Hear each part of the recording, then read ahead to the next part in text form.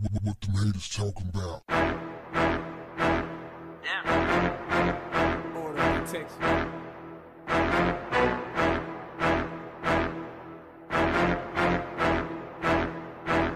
What's up, family? A lot of people are out celebrating the 4th of July holiday today in America. So as you cue those hot dogs, drink your drink, smoke your smoke, pop those fireworks, cover yourself in confetti, and sing the lyrics to the Star-Spangled Banner until your heart is content. Consider these 8 things that you didn't know about the 4th of July. Number 1, the colonies officially declared independence on July 2nd. On July 2nd, 1776, the Second Continental Congress approved Delegate Richard Henry Lee's motion for independence, dissolving the political bands that connected the 13 American colonies in the Crown. July 4th is celebrated as Independence Day because the Congress approved the Declaration of Independence on July 4th, 1776, after 2 days of debating and revising its contents. The Declaration was just a formal statement and explanation of the split effected July 2nd, and it seems the Founding Fathers intended July 2nd to be celebrated as Independence Day. Number 2, few, if any, members of Congress signed the Declaration of Independence on the 4th of July. Historians disagree on the precise order of the signing, but it seems most signatories didn't put their names on the document until August 2nd. Although several of the Founding Fathers, including Benjamin Franklin and John Adams, later wrote that they signed the Declaration on July 4th, many of the signatories weren't present in Philadelphia until later. Furthermore, the document's language underwent constant revision until it was approved on July 4th, and it would have taken time for an official copy to be handwritten on parchment, making it unlikely that the final copy was signed on July 4th. Number 3, Thomas Jefferson's draft of the Declaration of Independence hypocritically condemned slavery. Although Thomas Jefferson owned slaves, his original draft of the Declaration contained the language condemning King John III's support for the slave trade as a cruel war against human nature itself, violating its most sacred rights of life and liberty. Despite such stirring humanistic language, it seems that Jefferson's main complaint against the English king was related to Dunmore's proclamation, a 1775 law passed by Lord Dunmore, the British governor of Virginia. The proclamation promised Virginian slaves freedom in exchange for serving in the British Army. Slave-owning delegates to the Second Continental Congress objected to the slavery passage of Jefferson's draft, and it was removed after debate. The only portion that made it to the final declaration was the phrase, "He has excited domestic insurrections among us," in reference to King John's support for Dunmore's proclamation. Number 4, be extra careful when driving on the 4th. According to the Insurance Institute for Highway Safety, over the past 5 years, an average of 118.4 people died each Independence Day, making it the day of the year with the most fatal car crashes. For motorcyclists, the 4th of July proved particularly dangerous, with the holiday reportedly resulting in an average of 25.8 deaths, more than double the daily national average of about 12.1 deaths. The second highest number of fatal crashes over the past 5 years occurred on New Year's Day, which had an average of 118.2 deaths each year. Number 5, your fireworks and American flag were probably made in China.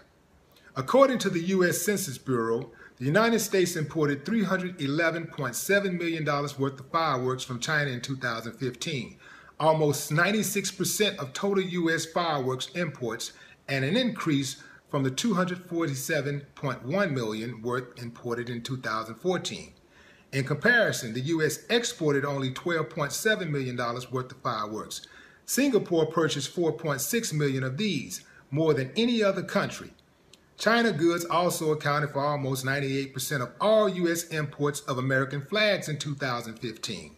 Americans spent $4.4 million on imported U.S. flags that year, 4.3 million of which came from China. Mexico was the biggest purchaser of American flags created in the United States, buying $2.4 million worth, more than 77% of total flag exports on the Stars and Stripes. Number 6, 3 U.S. presidents have died on Independence Day. Thomas Jefferson, John Adams, and James Monroe all died on the 4th of July. In a providential twist, Adams and Jefferson both died within hours of one another on July 4, 1826, the 50th anniversary of the Declaration's passage. James Monroe also died on July 4th, though he outlived Jefferson and Adams by 5 years, passing away in 1831. Only one president, Calvin Coolidge, has been born on the 4th of July. Number 7. July 4th is also a holiday in the Philippines and in Rwanda. In the Philippines, July 4th is celebrated as Republic Day, commemorating the United States' formal recognition of the independence of the Republic of the Philippines on July 4th, 1946. July 4th was celebrated as Philippine Independence Day until 1962, when the date of the Independence Day was changed to June 12th to mark the Philippine Declaration of Independence from Spain in 1898.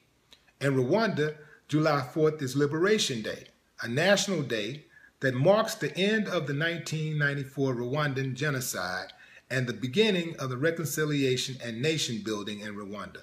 Number 8. The melody of the Star-Spangled Banner came from the official song of an English club, and the lyrics were written by racist Francis Scott Key. The tune that Francis Scott Key set the lyrics of the national anthem to came from To Anacreon in Heaven, the constitutional song of the Anacreontic Society, a gentleman's club in London. The club was named for the Greek poet Anacreon, who was famous for his verse about women and drinking, and the song was likely a tavern standard in colonial America. Francis Scott Key owned several slaves, and as an attorney for the District of Columbia, he notoriously prosecuted the abolitionist Reuben Crandall in the aftermath of the 1835 race riot in Washington. The lyrics he wrote in the third verse of the national anthem that is purposely left out of performances at schools, gymnasiums, sports, and entertainment complexes around the United States is as follows. No refuge could save the hireling and slave from the terror of flight or the gloom of the grave, and the star-spangled banner in triumph doth wave o'er the land of the free and the home of the brave. So there you have it, the 4th of July in all of its splendor. Before you celebrate your history, know your history. On a personal note, I don't celebrate the 4th of July, but if somebody invite me to a good barbecue and they know what they're doing on that pit, I'm going to get me a plate. Maybe 2. No more talk. What the haters talking about? Order, protection.